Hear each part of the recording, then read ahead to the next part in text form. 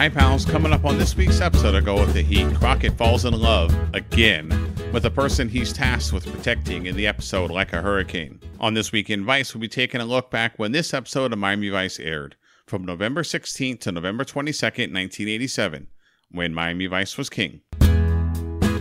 In news, on November 22nd, a television signal hijacking took over 2 Chicago TV stations in a period of 3 hours. The signal intrusion included a video of a man wearing a Max Headroom mask, ramblings about WGN, and his bare buttocks being spanked by a fly swatter. The hijacking is still a mystery as no one associated with the event has ever been caught.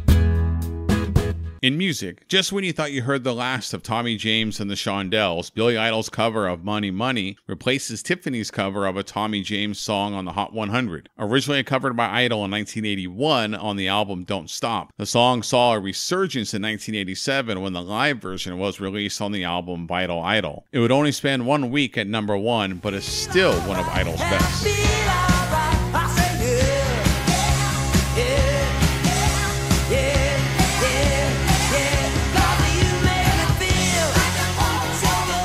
In movies, okay, we finally made it past Fatal Attraction and onto a much better movie, Come At Me. Starring Arnold Schwarzenegger and Maria Conchita Alonso is the dystopian sci-fi classic The Running Man. Based on the Stephen King book of the same name and directed by Paul Michael Glaser, the film follows a man framed by the government and forced to compete in a killer game show. Set sometime between 2017 and 2019, this film is an example of the America we deserve in 2018. But I hope you leave enough room for my fist. And that's everything you need to know that was happening when Miami Vice was king. Be sure to join us on Go With The Heat at gowiththeheat.com.